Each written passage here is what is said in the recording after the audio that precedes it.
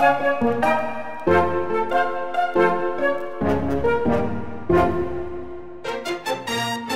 Darren Marlar, and this is your Daily Dose of Weird News.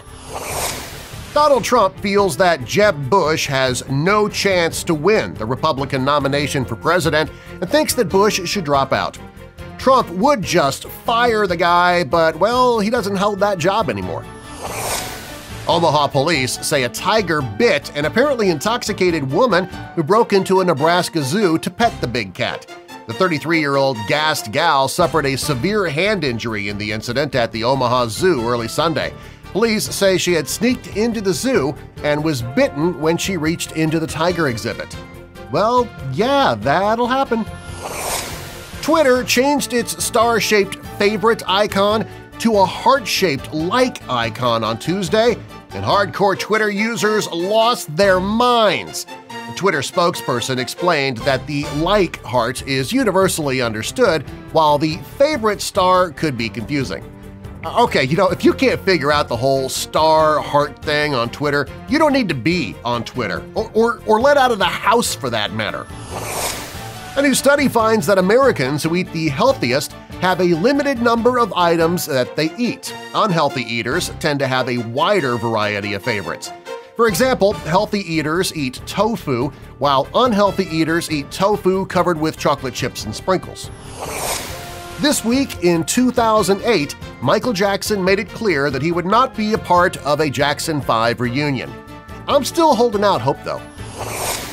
U.S. taxpayers got stuck with a bill for a $43 million natural gas filling station in Afghanistan, a venture that should have cost $500,000 and has virtually no value to average Afghans. A Pentagon task force awarded a $3 million contract to build the station, but ended up spending $12 million in construction costs and $30 million in overhead between 2011 and 2014. Meanwhile, a similar gas station built in neighboring Pakistan cost just $500,000. Not to mention that most vehicles in Afghanistan are pulled by mules. The UK is the first country in the world to allow the creation of a baby from the DNA of 3 parents. The move, which was approved in law earlier this year, started last week despite concerns from several groups. The procedure involves the replacement of a small part of the mother's DNA with that of a donor so that certain genetic health conditions are not passed on to the child. This means that the baby will have DNA from 2 women and 1 man.